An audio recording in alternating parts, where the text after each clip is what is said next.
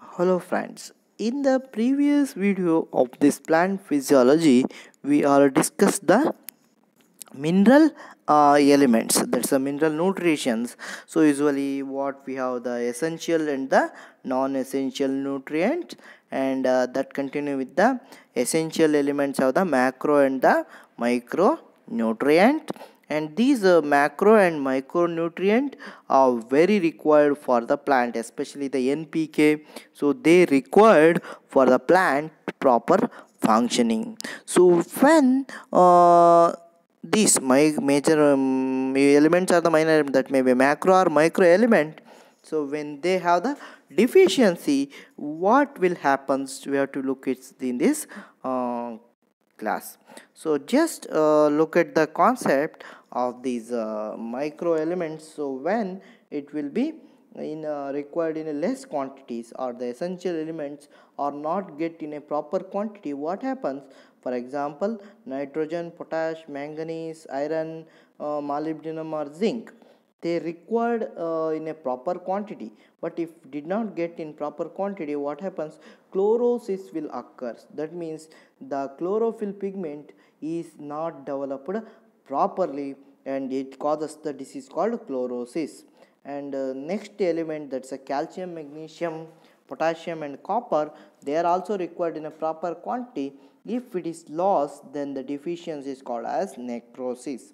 So like that, the boron, potassium, magnesium, calcium are required for the plant in a proper growth, especially nitrogen involved in a skeleton development of the plant.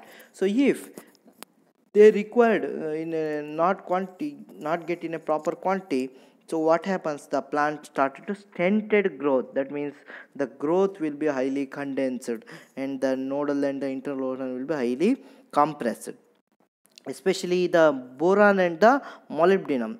What happens? Premature fall of the leaves and the buds. So earlier I told, in areca, if the boron is not available, pre falling of the fruit will also occurs in case of the areca nut. Next is nitrogen, potash, sulfur and molybdenum. So if it is not required in a proper quantity, what happens? During the cell division, the inhibition will occur. Again, the internodal and the nodal region will not properly develop, and also you will not get the proper maturation of the plant.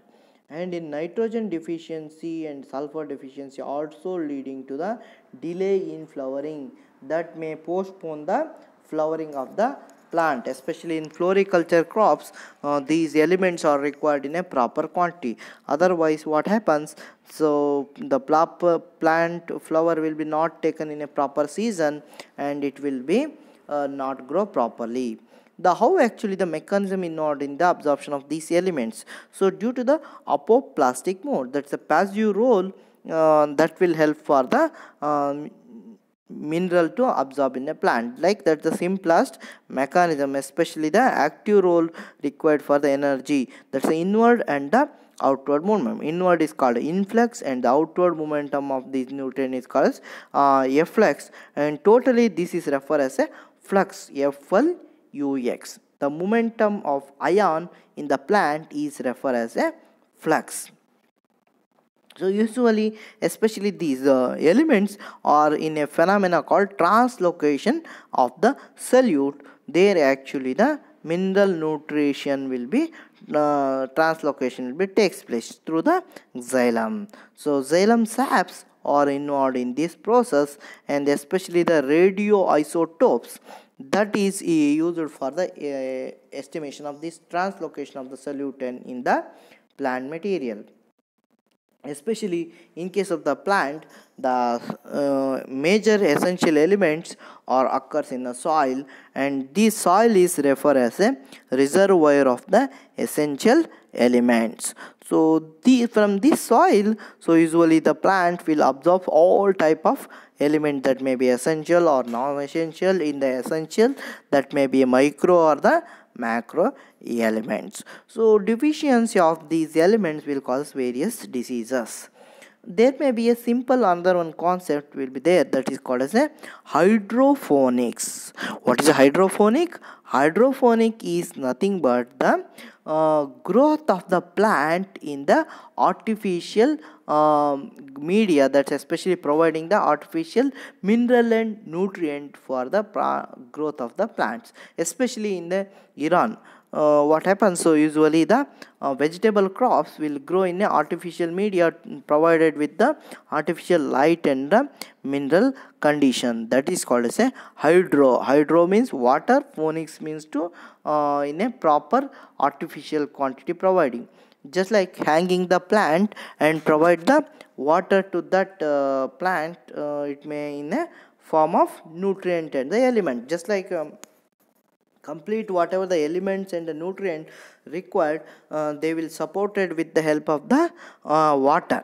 So that is usually the concept has developed for the hydroponics, especially these hydroponics used in the dry regions, especially why, because in the dry region what happens, they require the water quantity in large scale, and usually the scarcity of the water may causes the over transpiration and death of the plant or the some vegetables and the crops. So avoid these problems, these hydroponics was introduced, and especially these will be applicable to the drought areas, and also the dry condition and salinity condition areas, and also the scarcity of the water to overcome the plant. So all these problems will be solved with the help of the hydroponic system of plant growth and development. So in the hydroponic system, so usually the artificially provide the mineral and nutrient through the water. Okay, just like take a bowl and put the water, mineral and nutrient in that, and if you pour the seeds, and the seeds started to germinate and growth in particular pot, and easily you can harvest those plants, especially in the forest varieties, that's a potato, or even your various vegetable, leafy vegetable crops will grow in a hydroponic solutions. So even so, you can very easily, just like a transparent root and shoot system develop occurs in this hydroponic solution. So for the more studies, so you can refer some recent textbook will be there on the hydroponic, especially in case of the some plant physiology Verma and Agarwal book, and that's Verma and Verma. So in that they have mentioned this hydroponic concept about the growth and development of the plant. How this is actually in a hydroponic system, what happens, artificially provide the micro and macronutrient in a required quantity in maintaining the proper balancing.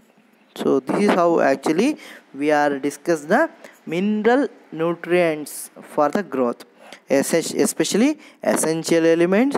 These essential elements divided into a macro and micronutrient, and these macro and micronutrient will involved in the function of the plant, proper functioning and growth of the plant, and deficiency of these elements, they may cause us the diseases, that's maybe chlorosis, necrosis, proper in development of the growth and tissues, and premature falling of the flower, fruit and the leaves will occur. So that may be NPK, or maybe zinc, magnesium or boron. So like that, all will necessary for the proper growth and development of the plants. So that you will study in this chapter. I hope you will get the concept. So if you have any doubts, so you can clarify with the next class discussion we will conduct in a Google Meet. So I hope you will get the concept about this mineral nutrition for the proper growth and development of the plant. Yes, I hope you will understand the concept mineral nutrition.